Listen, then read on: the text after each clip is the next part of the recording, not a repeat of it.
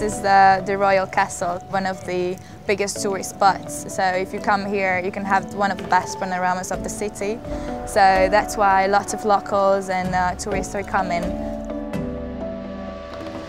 I'm Regina Pap, and I'm the editor-in-chief of WeLoveBudapest.com, which is basically an online portal about the Hungarian city. I think Budapest is really the city where you come and don't really know what Budapest is. Is it like a post-communist capital, or is it more like Western? You don't really know what to expect. I think Budapest has so many faces, like even me as a local cannot really follow sometimes. We have to get out of the city because the place where we are going is not downtown, it's a bit more in the suburb. I want to take you to a special place which is pretty unique, and I think if someone is a tourist in the city, that is a must to see.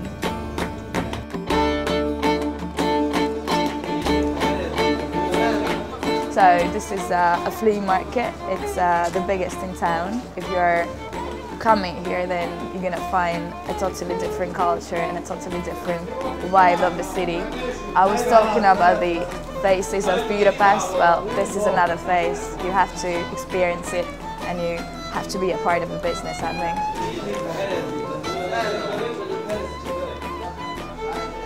You can really see how many things in our history. For example, you can see a lot of military stuff from the Russian times, but even you can see that you have a lot of nice furniture, like in the classic style and all that. It's always good to have some treasure hunting, you know, it's not just like a shop you're going in, you exactly know what you want to have from a catalogue. The only question is that are they fake or are they really treasures? But you always find something interesting. We became a democratic country in 1989 when all the system and everything has changed. It was a big political and economical change. I think Hungarian history is like very long, very interesting. We have a lot of ups and downs. So I think that's why Hungarian people sometimes are very rhapsodic, because we had like very good moments and very bad ones too.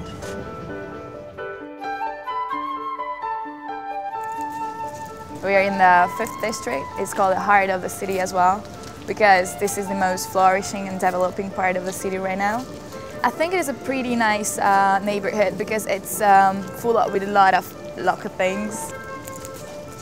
This is a local chocolate shop. It's a family business, and they are selling handmade chocolates filled with palinka, the Hungarian spirit, and with some pepper, even salt, and some random ingredients. So I think it's a must to try and to take home as a souvenir. That's the best thing about this part of the city. It's very downtown, but in the same time it's a bit hidden, and it's pretty close to the main roads. But this part is more like a calm and a relaxing part. So you don't have to travel out from the city. You can find your way here too. This is the mecca for vintage clothes. It's firstly second-hand and vintage pieces, but you can find Hungarian designers too. I think we are getting bigger in fashion, and especially young people has this need that they want to dress in another way, in a unique way. And this shop is just perfect for this, because you cannot really find two same pieces. Now we're going just in front of the Gardens Gate. It's called Csendes Térs, and this is one of my favorite places. This place is pretty unique. It has the feeling as a room bar. The interior was made by Hungarian art students. So I think this place is full of freedom and creativity. For example, if you are here to write something or you need some inspiration, this is the perfect place. And in the same time, it's nice to have a cup of coffee or just, you know, a tea. This is the neighborhood. I hope you really like it. And now, if we are talking about relaxing, I think we should check out one of the greatest places in town, and that's a Turkish bath called Veli Bay. We're back in Buda again, and now we're gonna check out the jewelry box of this district. The bath was founded by Ottomans during the Ottoman invasion, and it was in 1574, so almost like 500 years back.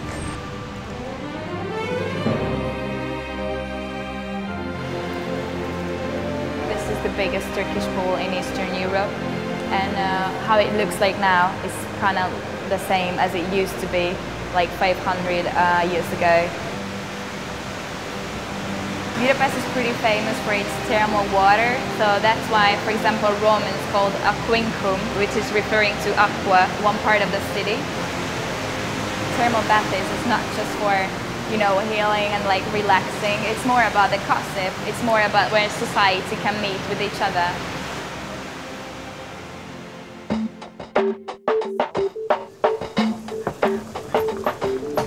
Jó, akkor gyere, csak annyi, hogy én még itt kint hesszelek az utcán.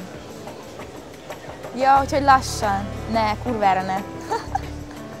I'm taking you to Simplaket, which is the first room bar of the city.